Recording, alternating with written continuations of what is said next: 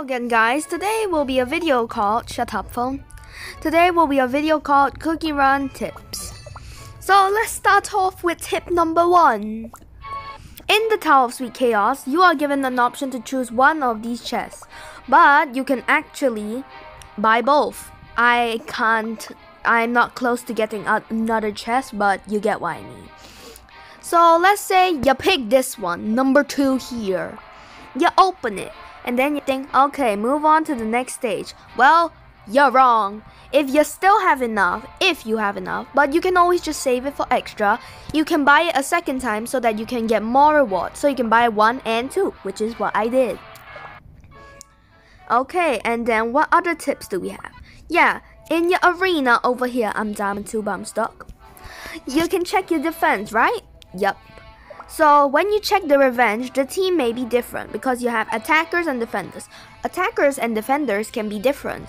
So you see this. Let's say I'm 300 as you can see, and this is a 500. I'm like, how can I get revenge on a team that's 500? It don't make no sense. But you see, when I click the revenge, I'm not gonna fight them because I'm definitely gonna lose. It's 400. It's different. You see? It's actually different, so you can try it a few times. Sometimes the other teams are weaker, but most of the time they are not, which is the sad thing.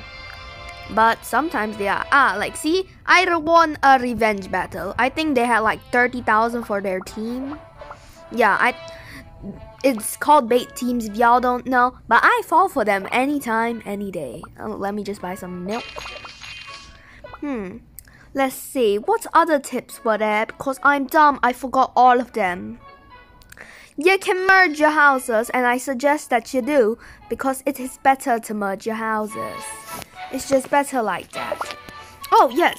And if you want to get extra gems, you can go to here, Tough Cookies. You can just complete some of these quest thingies and then get some free gems. For me, my next one, I have to upgrade Gingerbrave's skill to 30. So I'm struggling to do that, but for me, he is 29. Then I just have to attempt upgrading a topping 10 times, which is easy. And then promote Gingerbrave to 2. Mine's already maxed out. And then we get an easy 1000 after I upgrade his skill powder. So it's sad because I have to wait now. Let's see, what other tips were there? I forgot because I'm dumb. Anything here? And fun fact, it's actually good news if it breaks open, because you get to fight again and get more rewards again. So it's basically like doing one thing one time, but then later it gets broken, then you get the reward another time. It would be unfair or uncool if it, like, let's say you killed the village, it's now fixed. The next day it's broken again. When you want to fight again, they ain't got no rewards, or at least it's less rewards. Then you're like, hey, I got scammed. At least they give you full now, you know. I am not gonna fight because I am lazy. Alright. And Cookie Alliance is okay, I guess. You can try igniting, but it's quite expensive. But I'm rich because I haven't bought anything in forever. What else is there? I'm dumb. Yes, let's see. Decors. You probably shouldn't buy them unless you just want to decorate. Because you get gems in return, but you spend gems to get gems. Like, imagine spending 5,000 on this thing to get a 300. Like, that's a terrible deal. Which is why I don't spend my money on those kind of things. Unless it's cool. For example, this. It looks pretty. It looks cool. I can probably get some stuff. It looks cool, you know? Unless it looks cool, it's not worth it. And then we also have some shut up. Trade Harbor, you can do this. I normally suggest to always like create cloud pillow thingies. I forgot what they're called, but who cares? Because they give you a lot. So you like they're worth 1,453, I think. Is that the exact number? 1,453. I'm a genius. I remembered. So it's better to get like lots and lots and lots of them. You don't have to make it to 50,000 unless you wanna, but I suggest don't. I once sent 50 of my cotton candy, and then I had a bit of a shortage for a while. But I'm finally back now. We're Gucci's. I also suggest upgrading your Fountain of Abundance, I can't because I started spending my Aurora items on my kingdom. It's pretty cool though, so I think it's worth it. Okay. So here's the thing. Train station, yes, you need to give a lot of stuff. I know it's worth a lot and like you have to give a lot of stuff and it's wasteful. But you can do it that way. You can get some Aurora stuff. I forgot what they're called. Yeah, it's Aurora something. Like, where is it? Where is the dumb thing that says it? Yeah. Aurora pillar, Aurora brick, Aurora compass. I don't care what Aurora you are, just give it. I honestly don't really know what time jumpers do, so I normally sell them. Like, look at how much I could get. But then again, I'm rich, so that is broke to me. And then for the springtime missions, it's not quite worth it.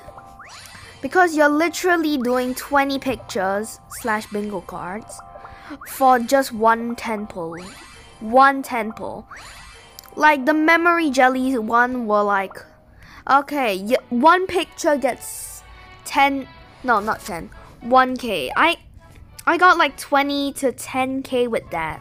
Like, do you know how much good stuff was in there? It was real good. Some people also say don't do the daily wishes, but I still do them because who cares? Nah, just kidding. You should do them because one, the Nether Gacha says claim daily reward from the Tree of Wishes. So that's why you need to do them. And then you can do the Nether Gacha because you'll want dark cacao.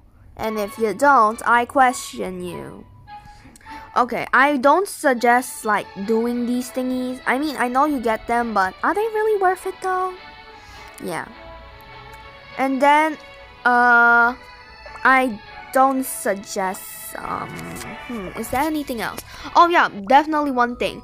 Never spend gems on coins. Coins are one of the easiest things to do. This is what you do if you want more money. You go choose a world exploration stage that you already completed last time. Let's say I choose this. Use this, and you equip this. There's something called a cheese coin purse. Wait, is that the name? No, Cheesebird's coin purse. I mix up the names. It grants a 69.5% chance to gain extra coins. Yeah, you gain extra coins. You hear that, people?